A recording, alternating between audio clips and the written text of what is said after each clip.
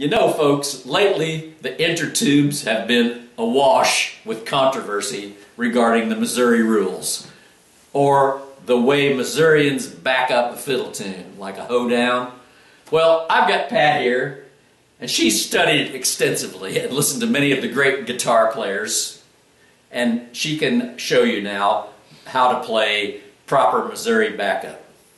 Show? I thought I was going to talk about it. You can talk too. Okay. Talk and show. Well, show and tell. The great thing about the Missouri rules of harmony is that you just yell rules.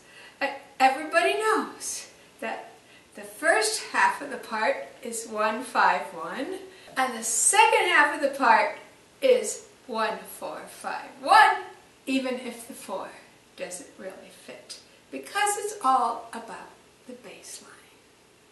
Can you show us? Well, probably. Want me to play a little tune quietly and you could show that way? You should play a tune where the rules really don't fit.